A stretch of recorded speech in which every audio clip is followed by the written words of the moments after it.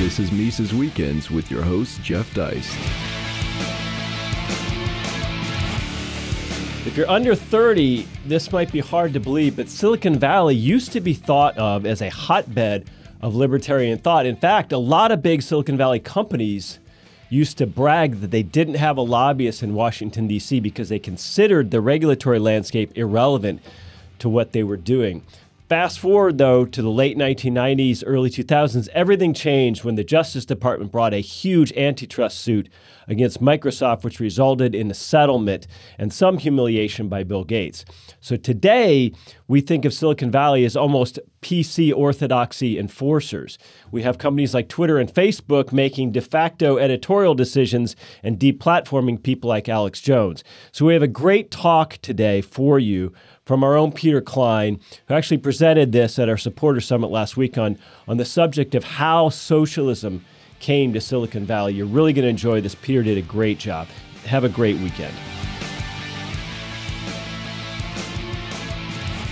You know, we're all here this morning. If you're like me, I was scrambling to find a paper copy of the schedule to check the timings and everyone's titles because I haven't been using the paper schedule. I've been using a schedule on my electronic device, right? So if you think about the industries with which you interact on the most frequent basis nowadays, aside from industries associated with food, clothing, and shelter, right? The technology sector is probably the one that you deal with on a daily basis more than any other. It's hard to imagine now what life would be like without Google, without Maps, without Apple, Samsung, and so forth. Life before the internet was, nasty, poor, brutish, and short. For those of us who remember it, of course, we have our own challenges now. So, it really is hard to identify an industry over the last 3, 4, 5 decades that has had a bigger impact on the world than the technology industry, which of course is a global industry, but is centered upon Silicon Valley in California. It has been for many years. And the U.S. continues to be the world leader in not in manufacturing of technology products, but certainly in design, administration, and in software, and in many other parts of that sector. It's a great American capitalist success story. And yet, right, there are many things about the technology sector that make many of us uncomfortable. Okay, so ideologically, Silicon Valley appears to be much less sort of a lodestar of capitalism and almost like a bastion of socialism, right? If you look at kind of the words and belief systems and so forth associated with that industry, with that part of the world. I mean, remember, this is not, if tech executives are socialists, they're champagne socialists. Right? I mean, Jeff Bezos, CEO of Amazon, is the richest person in the world, and depending on how you measure, maybe the richest person who ever lived. Apple is a $1 trillion company. Amazon is not quite in Walmart's neighborhood, but is getting close. Amazon had about $187 billion of sales in 2017, which is, about a third of Walmart's total sales. But what are the people like who operate these companies, the people who work for these businesses, the people who are the liaisons between the technology sector and the beast in Washington, D.C.? Well, I mean, there are lots of ways to sort of look at this. One study estimated that if you look at campaign contributions in the 2016 presidential election, there was about $8.1 million given by tech executives, employees. 95% of that went to the Clinton campaign. So $7.7 million was donated by Silicon Valley types to Hillary Clinton's campaign. Trump got about 4% of that total. We used to talk about Silicon Valley as an outpost of libertarian thinking, right? The tech executives in the 70s and 80s were thought to be kind of libertarian in spirit. And of course, you do have a few people like Peter Thiel and Patrick Byrne who explicitly advocate for blockchain and similar technologies as a means of liberating people from the state. But even poor Gary Johnson got less than 1% of all of the campaign contributions in the 2016 presidential election, the Libertarian candidate Gary Johnson. Lately, there's a lot of discussion, a lot of concern about the big social media companies, Facebook, Twitter, YouTube, which is owned by Google and so forth, imposing either outright bans or so-called shadow bans on conservative and libertarian thinkers, right? Closing their accounts for making politically incorrect remarks, or adjusting the algorithm that these platforms use to display stories in a certain order and so forth, so that people are less likely to see posts from individuals and groups that are thought to be, politically suspect. If you do a Google search, even Trump alleges that, right, if you search for Donald Trump on Google, Google has either designed the algorithm in such a way, or there are people explicitly coding it such a way that, Stormy Daniels is the #1 hit or whatever if you search for Donald Trump. Lou Rockwell even mentioned in his remarks yesterday that companies like PayPal have refused to deal with websites and publishers and so forth, who have kind of sort of disreputable ideas. And there's the whole crusade emphasized over the last few months about fake news and how it's the responsibility of Facebook and Twitter and other social media firms to weed out the fake news. Of course, what is fake news? Well, the usual definition of fake news is, news not approved by the state, right, and the established media companies and so forth. So there's a lot of pressure on technology firms to put policies in place that make sure that only sort of approved opinions get out and are seen by people and so forth. Some of you may have seen, it was about 3 weeks ago, I think, I believe it was Breitbart, produced or shared a leaked video of an all-hands meeting at Google a few days after the 2016 election, or the first one of their company-wide meetings that took place after the election, with all of the top executives at Google, including the founders, Sergey Brin and Larry Page, crying, and people were sort of, singing "We Shall Overcome" and so forth, as people expressed their sorrow and how hurt they were about the election results and so forth. There was one survey of political opinions among Google employees suggesting that those who identified as conservative or libertarian, felt highly uncomfortable sharing their views with their colleagues, as you can imagine. And you remember the incident from 2017 where an engineer at Google named James Damore published an internal memo, I think it was called Google's Ideological Echo Chamber, complaining that there was a lack of viewpoint diversity within Google on issues not just related to politics, but on issues such as gender diversity in the workplace, and that it was harmful to Google professionally that there was only sort of one official view that was allowed on these kind of social issues, and that it would be better for the firm, better for creativity and so forth, if there were a little bit more diversity of opinion. Of course, then that memo was outed, and he was abruptly fired by Google, in what was kind of a PR blow for Google, at least among people like us, right? And even when I was looking the other day for checking the date on that, most of the news articles refer to him as, the anti-diversity guy who wrote an anti-diversity screed. I mean, it wasn't an anti-diversity screed. It was actually a pro-diversity argument if we mean diversity of opinion, right? He said, well, maybe we ought to think in other ways about why there are relatively few female engineers in Silicon Valley. Maybe it's something other than the patriarchy. Maybe there are other explanations we should explore, but that is described in the media as an anti-diversity stance. Okay, so how can we explain this? How can an industry that is such a great driver of capitalist growth and progress be staffed by people who have such anti-capitalist views? How can we explain that? Well, I mean, first, keep in mind that if we're talking about the social media companies, right, they maybe are better understood not as technology firms per se, but as media companies, Right now, the New York Times is also a very large private for-profit company. The Washington Post, of course, is owned by Amazon, owned by Jeff Bezos, right? So it's not at all surprising that many large, profitable, for-profit enterprises take a very socialist, left-wing, anti-capitalist stance. I mean, we see that in the traditional media.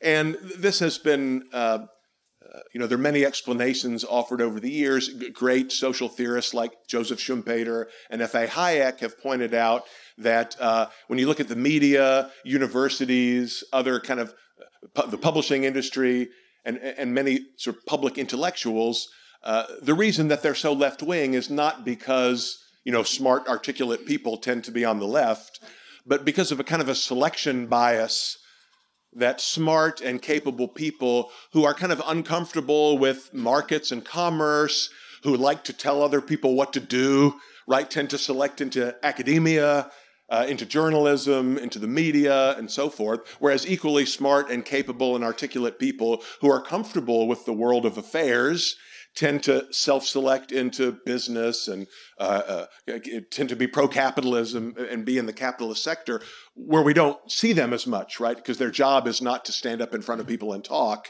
but rather to make goods and services and to make the world a better place.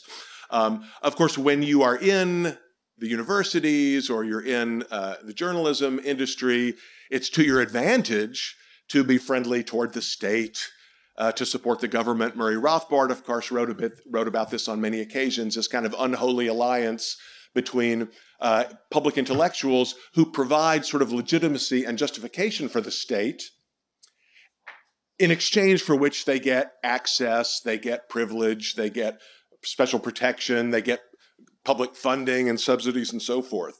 So we shouldn't be surprised that, to the extent that Facebook and Twitter and so forth are media companies, that their personnel have the same kind of ideology as other media companies, namely an anti-capitalist kind of a view.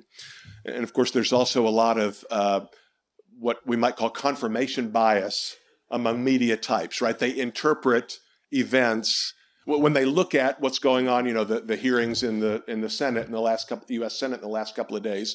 Hardly anybody in the established media or in these new media companies is, kind of trying to report on the facts of what happened in order to establish some kind of truth or discover the facts of what took place 25 or 30 years ago, right? Everything is interpreted to fit into a preconceived narrative, right? And depending on what your preconception is, you describe these events in a way that reinforces your particular ideology. Okay, but what about tech companies specifically? Right? Why are Amazon and Apple and Microsoft and firms like that? Why are their executives and employees? Why do they tend to have this particular ideology? I mean, let's keep in mind that these are private, for-profit companies. Okay, whatever you feel about Twitter or Facebook, I mean, their assets are owned by investors, shareholders. These are private companies. Their business is to make profits by providing goods and services to consumers. And of course, these companies have created tremendous value for human beings, right? For consumers, for humanity in the last few decades. So there's no doubt about that. But of course, we don't live in a pure capitalist economy. We don't live in a free market society. We live in a mixed economy in which many firms can become large and influential, not merely by providing goods and services that people want, but also by kind of cozying up to the state, right? And of course, we know from history.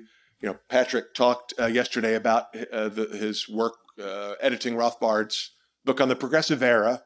Right? Throughout history, many big business people have not been pro-market, but have been pro-subsidy, pro-privilege in a way that benefits themselves. So we shouldn't be surprised that large, wealthy, profitable companies can be staffed by people who are not pro-market.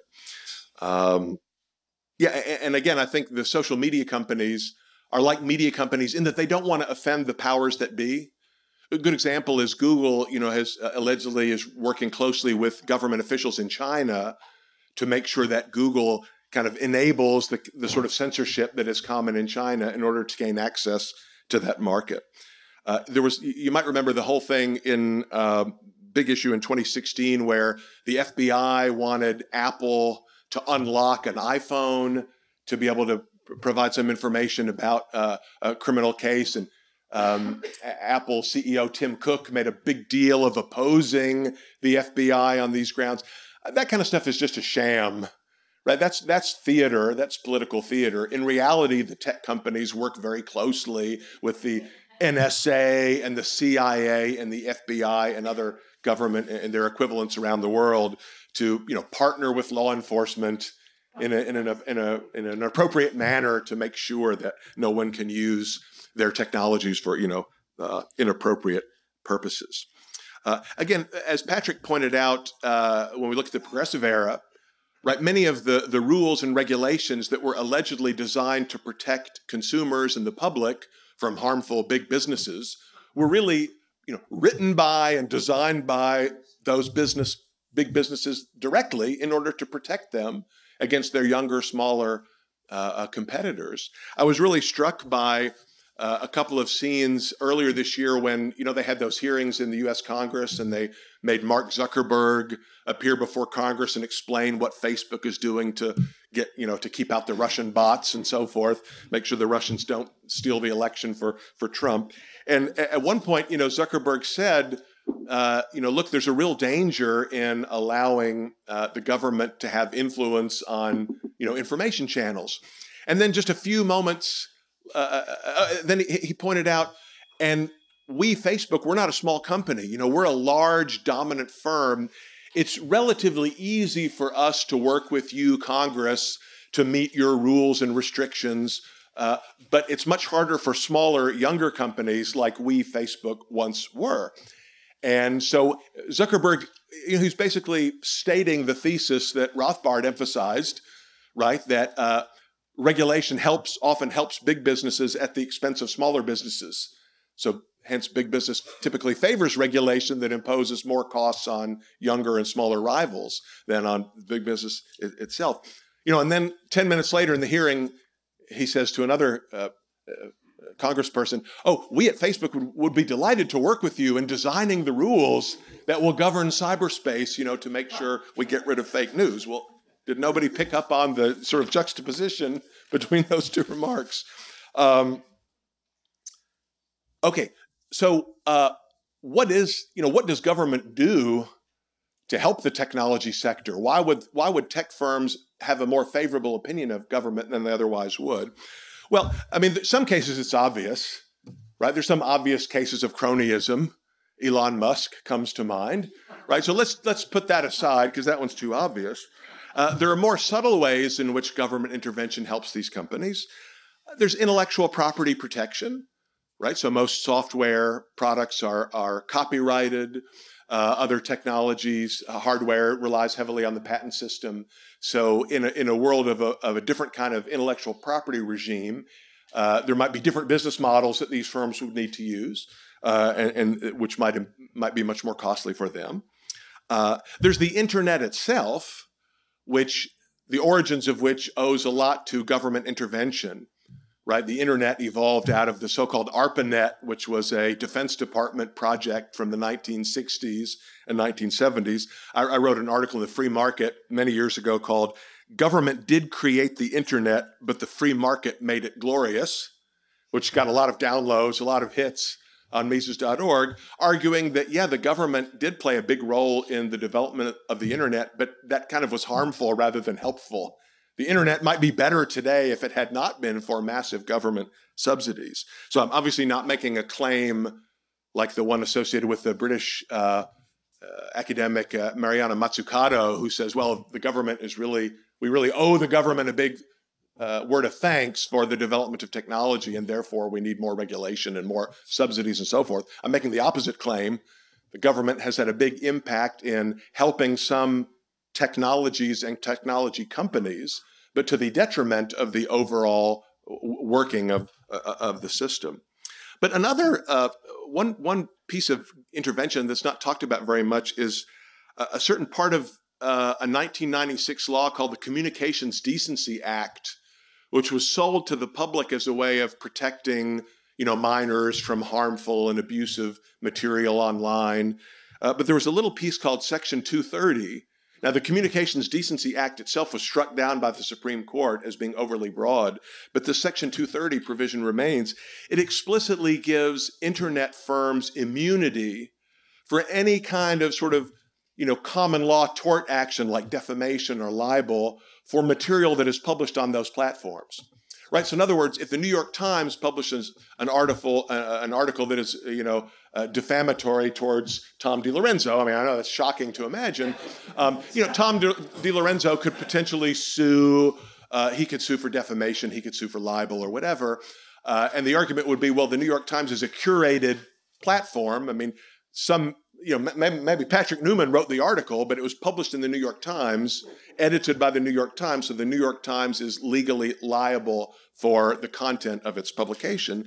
But Section 230 says that Facebook and Twitter and YouTube and so forth are not legally responsible for content that is on their platforms, right? So some people have interpreted this as a kind of a subsidy that allows social media firms it made their business model more viable, allowed them to attract investment and other forms of capital that maybe they wouldn't have been able to attract if investors were concerned that they could be subject to big losses in litigation.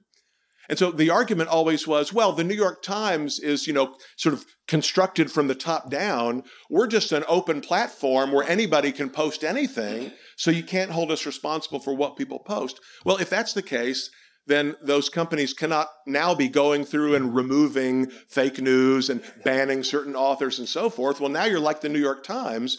Now you're curating. You can't simultaneously curate and be immune from responsibility for what is published. But that's what this legislation imposes. One more thing, too, that might also be relevant is the famous antitrust case against Microsoft in the mid-1990s. Before that time, U.S. tech companies were pretty apolitical. They didn't donate to Congress people. They didn't have lobbying offices in D.C. and so forth. After the antitrust case against Microsoft, they all stepped up and started donating money to politicians. They all set up big lobbying branches in D.C. So you could look at the antitrust trial as a kind of a shakedown, right? If antitrust is kind of an extortion racket. So the government lets it be known that, hey, if you don't play ball, we're going to come down on you. And after that, they played ball. So what do we do about this? I certainly don't support the calls you hear from some conservatives that, the government needs to regulate content and force them to include conservative views on, force Facebook and Twitter, don't let them ban conservatives, force them to have a balanced kind of opinion, treat these platforms like so-called common carriers where anybody has to be allowed to use it. I think that's a cure worse than the disease, right? So I think there are two solutions. In the short run, those of us who are not satisfied with the ideological goods and services being provided by tech companies have a simple option.